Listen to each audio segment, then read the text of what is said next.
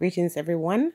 I am experimenting with a new editing software, and so the clip on the screen, you will notice that my lips are not matching the words that I'm speaking here. That's because it's a voiceover. Okay, the topic for today is 10 warning signs of blatant narcissism. Now, many of us have to deal with narcissists, and if we truly understood or was able to identify this clear signs of a narcissist, we would avoid so much unnecessary pain. And so I'm going to give this to you. Now, if you have these narcissistic tendencies in yourself, you can work to fix them. So, not to adjust yourself to fit other people, but to understand how you impact others with your attitude. So the first one is an individual. First of all, let me explain this to you and make it very clear. I'll give you an idea of who a narcissist is. So a person who is a narcissist is a person who is incapable of adapting their mind to the idea that someone else can have a different opinion than themselves. They are very good at invalidating other persons, but they always want to force you to accept who they are. They have this sense of superiority. They are entitled, or they have an attitude of entitlement. They tend to be low in empathy. And when we talk about empathy, people think that if someone, is sharing their things with you or is able to show generosity, that person, thereby knows how to be empathetic. But there are some people who are generous, but they're not empathetic. These individuals are high control people. They have to control everyone and every situation they find themselves in. They are not interested in having a relationship with you. They always see you as competition. Okay. So in general, this is what, a narcissist is like. So let's look at the 10 clear signs of a narcissist. Number one, as I said, they're very controlling. They want to control every situation and every person that is around them. Number two, they get very close to people very quickly. Very quickly. If it's a romantic situation, it gets very intense. You go on a date and before you know it, they're starting to call you babe. They're starting to tell you what you should be wearing, start to try to change you to fit into their mold.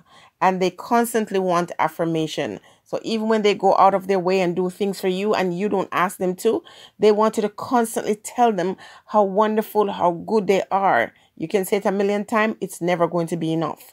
Number three, they're prone towards exaggerated emotions. They cry at the drop of a hat, and they can also show anger or impatience or irritability at the drop of a hat. And they are not open to change, and they will always tell you that they're not open to change, but they want to change everybody else. Number four, they're self-absorbed. They do nice things, but you will hear about it. You will hear how wonderful they are for the rest of your life. Number five, they're impressed by physical beauty. Clothes and image and association is very important to these ones. Number six, they're driven by materialism, elitism. They will tell you about all the important or rich people that they know or they're associated with. Their importance goes up based on who they think their friends are. And so there's no humility. And so they want to be seen and, be heard at all times. Number seven, they constantly hijack conversation. They manage to make it always be about themselves. So if you want to share your pain or your suffering or your struggles or your triumph or anything, they will turn that around and make it be about them. Number eight, they have to be in charge. They must have the final authority over everything. They accept no one's advice. Only their opinion matters. And they must always have the final say. Number nine, pathologically offensive. So works both ways, where they're always offending other folks, and under this guise that they're just being honest or straightforward, but they are very disrespectful in that way. But at the same time, they're very sensitive, very thin skin. So the simplest thing you say, even if you had no ill intention, they will make that. They'll make a mountain out of a hill. They will say you're putting them down. You're saying you're jealous of them. They'll say you hate them, even when you bring constructive criticism to these ones. Always make it into something negative. Excuse me. Number 10. They have a long record of broken relationships, and it's always someone else's fault. Excuse me. So it's easy to get caught up in their euphoria. There was this fantastic idea, fantastic, stories about how great they are. And people tend to be drawn to them and would like these ones. But they have a pattern of ignoring other person's feelings and so on. They're not good for you. You will never be seen as their equal. They don't know how to maintain anyone's dignity, civility, or respect. These 3 words, they don't understand it. They care about one person and one person only. And that is the narcissist way. So whenever you're dealing with people and you're noticing that, they always manage to make something that is very simple, a simple conversation become a big argument. A simple disagreement becomes something that you're wondering, where did this go? It can go from 0 to 100 in a second, and it's always about them. You'll never hear "I am sorry" from this individual. They'll never apologize when they do you wrong. They'll manage to show you why they did it, because of what you did. And when it comes to humility, they don't know anything about humility, but they'll always tell you that you should be humble. They exaggerate all their skills and, all their attributes. But it's clear that these individuals love only one person, and that's themselves. So as we go through 2021, and if we're all looking for peace and love and tranquility, we have to also remember that the people we invite in our space can make a big difference in us maintaining that, or at least getting closer to that peace that you're seeking.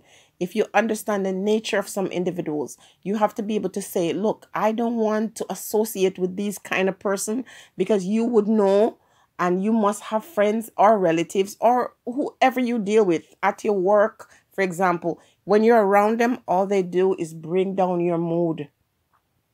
They will just change the atmosphere, presenting themselves to be one thing, but in reality, you know them, you can see who they are. And even though they might be this outgoing, seem so wonderful and so great, they oftentimes are, like energy vampires, and they will draw you out and bring out the worst parts of you. The fact that they're so self-absorbed, making everything be about them, they will offend you, and then you will turn around and find yourself apologizing for things that they do to you. Now, some of you are in workplaces and you've had this experience, because I've worked in environments where people were blatantly disrespectful.